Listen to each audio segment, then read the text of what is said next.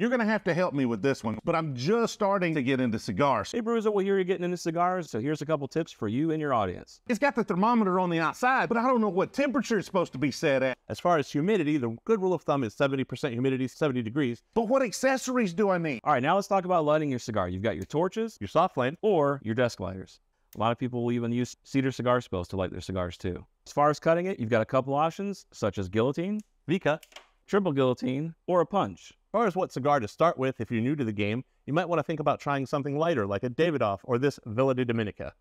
If you're choosing to drink something sweeter that day, you might want to choose a spicier cigar. If you have a more spicy rye, you might want to try a sweeter cigar. Personally, two cigars I would recommend, one sweet, one not sweet, would be the Olivia Serie V Ligra. For a sweet tip cigar, the Deadwood Leather Rose. But ultimately, it depends on what you're in the mood for and what you're drinking. What you like and what you like with bourbon and what you like with cigars. They're very similar. Take care and enjoy yourself and drink responsibly, guys. Cheers. Cheers.